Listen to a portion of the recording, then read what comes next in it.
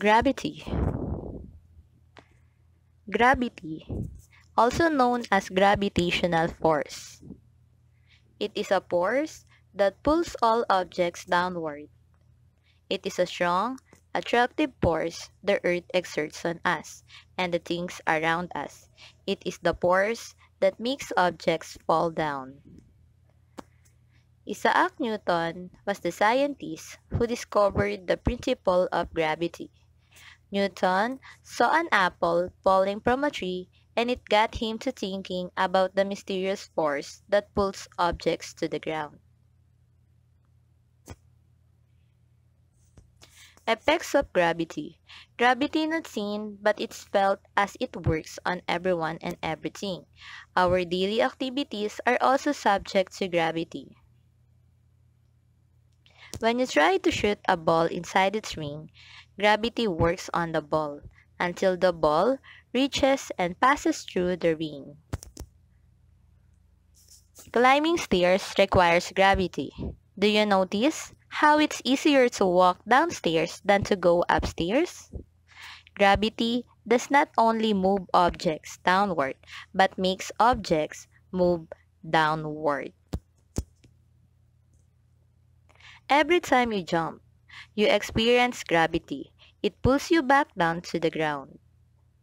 How do gravity work together? Gravity and mass, gravity and weight, and gravity and distance. Gravity and mass. Anything that goes up ultimately goes down. Things do not fly on Earth's surface. This is because Earth is exerting a strong attractive force on you and the things around you. This force is called gravity. Gravity and weight. The gravitational force exerted by the Earth on an object is equivalent to the object's weight. The greater mass an object has, the greater its weight. If you go to the moon, your weight becomes much less because the moon is smaller, has less mass, and has a weaker gravitational pull than the Earth. Gravity and distance. Gravity is a non-contact force. Astronauts in space stations and spacecrafts can float around and do the spacewalk. They are not weightless, they still have weight, but since they far from Earth, it is less than when are on the ground. Why everything that goes up will eventually goes down?